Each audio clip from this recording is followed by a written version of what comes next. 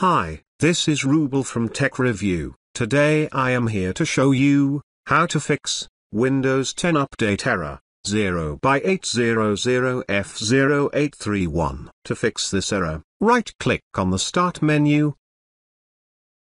Click on Settings. After opening the settings, click on the Network and Internet. On the left side, click on the Proxy. On the right side, scroll down. If you are using Proxy service, just turn off this option. Now try to update. If it did not work, click on the Start menu, type Service. After appearing the service, click on it. Now double-click on the Background Intelligent Transfer Service. Click on this drop-down menu. Select Automatic. Click on the Start button. Click on the Apply and OK.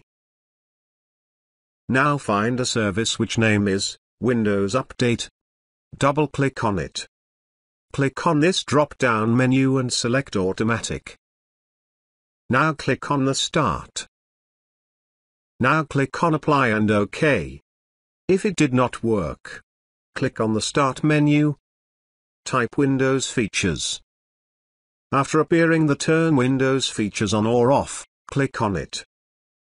After opening the Windows Features, expand the .NET Framework 3.5, and give the check mark on every empty box.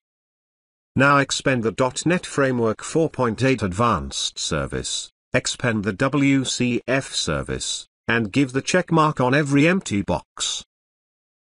Click on OK. Now click on there, let Windows Update download the files for you. Please wait until finishing these processes, it will take some times.